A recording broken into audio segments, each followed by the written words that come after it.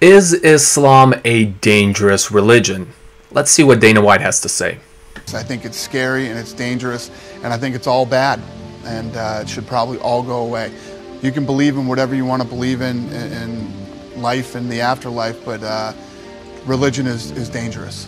In the last video, I addressed a blanket statement made by UFC President Dana White that all of religion is scary, it's dangerous, and should all go away. So I decided to take a look at the religions of the world and see if Dana White's statement applies. Last time we talked about Christianity, and today we tackle Islam. Let's get into it.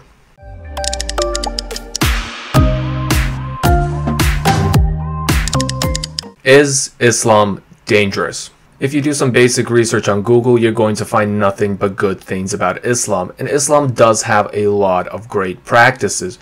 For example, the 5 main pillars of Islam are great.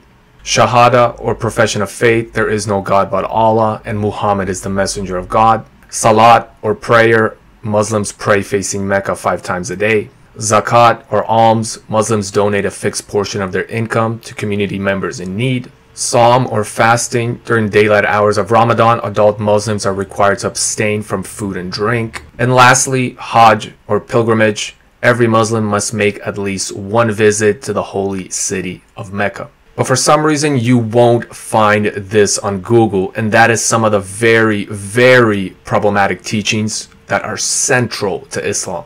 First, we have Sharia, which is Islamic law that is embraced by a vast majority of Muslims and is implemented in 15 countries. Wherever Sharia is embraced, oppression of women, religious minorities, and ex-Muslims follows.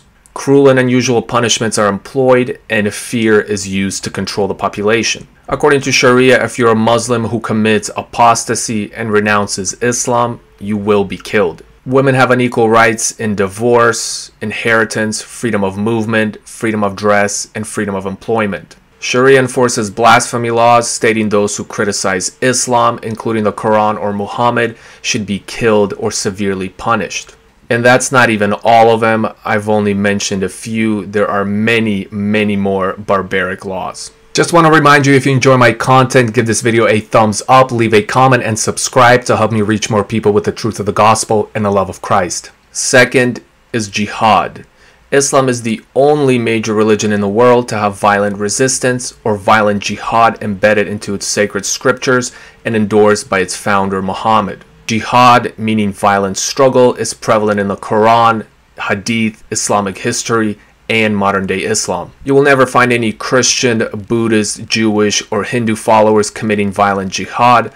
Violent jihad is very unique to Islam. There are many quotes in the Quran and Hadith supporting jihad. If you read them in context, as I suggest you do, it will only reinforce their support for violent jihad. Quran chapter 9 verse 29. Fight against those who do not believe in Allah or in the last day, and who do not consider unlawful what Allah and His Messenger have made unlawful, and who do not adopt the religion of truth, Islam. From those who were given the scripture, fight until they give the jizya willingly while they are humbled.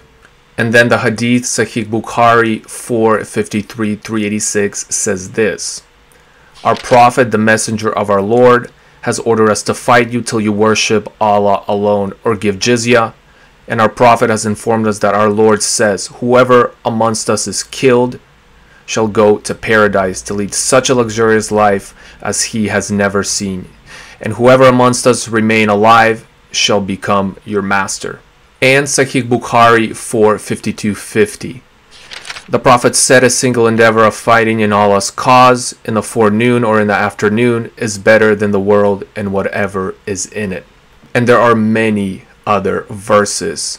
Now, while the majority of Muslims do not support jihad, it's very clear in their scriptures. And the minority that do support it still equal to well over 300 million Muslims worldwide. The goal of jihad is simple: to spread Islam until it conquers the world and all non-Muslims submit to Islamic rule. Third and final is Muhammad.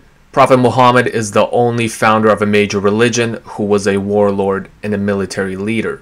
Like other military leaders of his day, Muhammad committed many ruthless acts. Islamic biographers revealed that he warred with neighboring tribes, ordered assassinations, killed prisoners of war, exploited women and children, gave his blessing to violent religious jihad, and made people slaves. And I'm not even going to talk about Muhammad marrying a 6-year-old child and consummating the marriage when she was only 9. Islam teaches Muslims that Muhammad is the ultimate role model and they are encouraged to follow in his footsteps. Now, this is very dangerous, and it should come as no surprise that Muhammad's support for violent acts is a significant source and inspiration for violence committed in Islam's name. If Muhammad had preached non-violence, to love people, or to live in peace, then we'd have millions of Muslims around the world acting like Jesus. Because Muhammad was the antithesis of Jesus, we have tens of thousands of Muslims acting like warriors instead.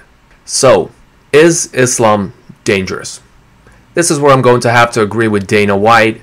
Yes, Islam is a dangerous religion. The Quran and the Hadith teach and promote violent and oppressive ideologies. One of the reasons is because unlike Christianity, which has gone through many reformations, Islam has not really had any major reformation that compares to Christianity since its conception over 1400 years ago. There was the Wahhabi movement in India in the 19th century, but it promoted a reversion to an even stricter and more radical form of Sunni Islam. Sayyid Ahmed, its founder, condemned the Western influence on Islam and tried to purify Islam by eliminating all the un-Islamic practices that had crept its way into Muslim society. So it was more like a degeneration of Islam to an older and more radical state. The sensitive question, should Islam go away? Without the problematic and dangerous teachings and beliefs that Islam promotes, the world would be a much better place. Just looking at majority Muslim countries, we see common practices of slavery, capital punishment for apostasy and critics of Muhammad and Islam, whipping and stoning of adulterers, mutilation, crucifixion, domestic violence, and no freedom of speech. Many Muslims argue that Islam is a religion of peace, but when we look at Sharia especially, that is not the case at all. Sharia is the heart and soul of Islam. It is rooted in the Quran and Hadith. Muhammad himself practiced a form of Sharia.